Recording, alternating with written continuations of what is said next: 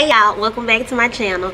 So back in the trap, back in here, you know, getting it how I live, back in here, you know, grinding, back to reality, all that good stuff. So today is Thursday, May, I don't even know what today is.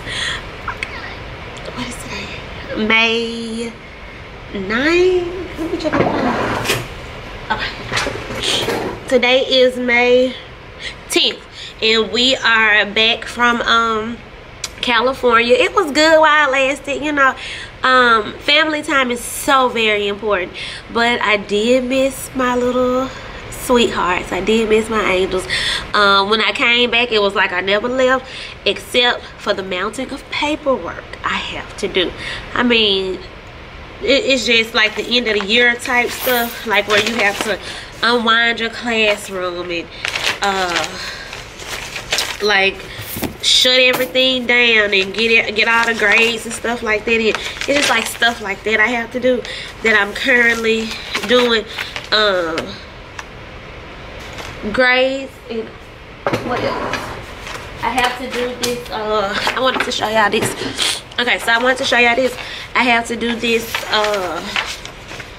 Gilliam autism rating scale because one of my students, I don't know if y'all was seen a video of one of my teacher vlogs a couple weeks ago, but I went to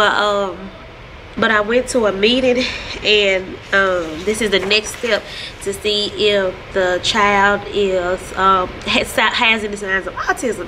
So I have to fill out this. It is just basically a questionnaire, and you just fill it out based on the child's developments or lack thereof in behaviors. So like, I'm gonna read a few questions to you.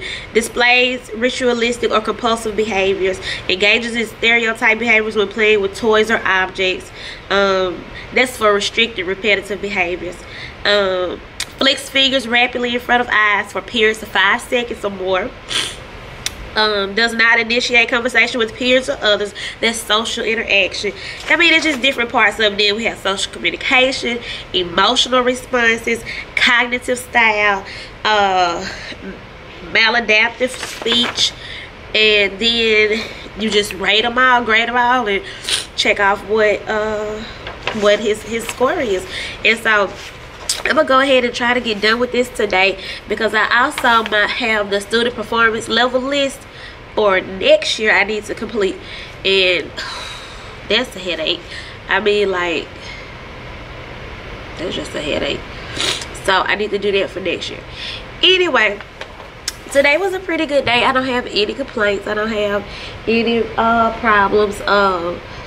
What happened today? We did do a lot. We did do sexy. We're not finished with sexy yet. Right now, I'm gonna show y'all like sexy. My assistant, which I'm so thankful and grateful for, she was still doing sexy while I was gone, so they did not miss their sexy lesson. But today, we did lesson 137, the rule VCCV.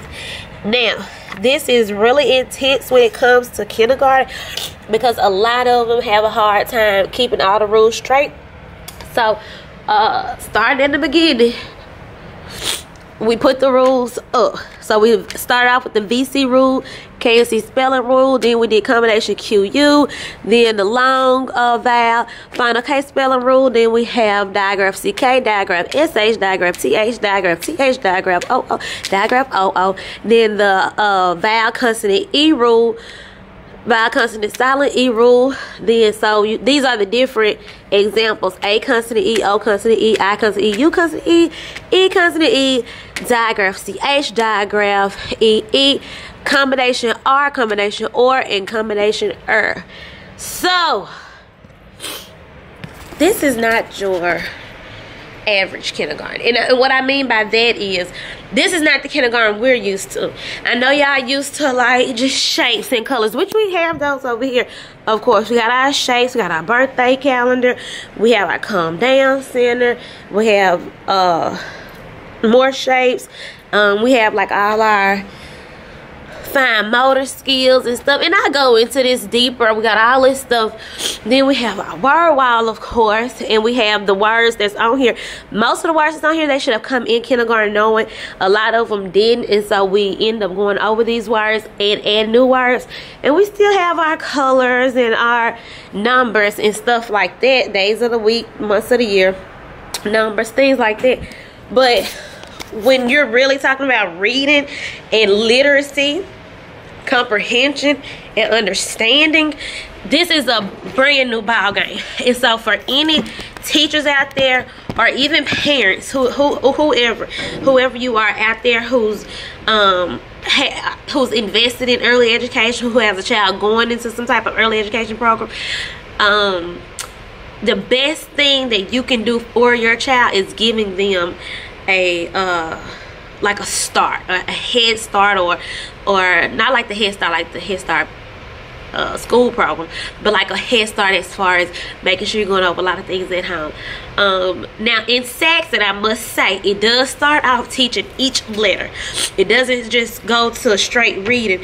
You have to teach L-O-G first, sound out L-O-G, and their word is log. And this is built, this concept on letter sounds and forming words. So letters make sounds, sounds make words, words make sentences, sentences make paragraphs, paragraphs make stories, different things like that. So it is built on prior knowledge. The problem is Saxon and I know I'm a Saxon advocate. I really do love Saxon, but what I've noticed is Saxon can go fast, and that's when you take a step back and you have to reteach something or continuously go over it. Excuse me, y'all, my nose is like all stopped up. But you have to continuously go over it, continuously monitor it, continuously make sure that your students are getting what they need. And it's especially helpful in the small group setting.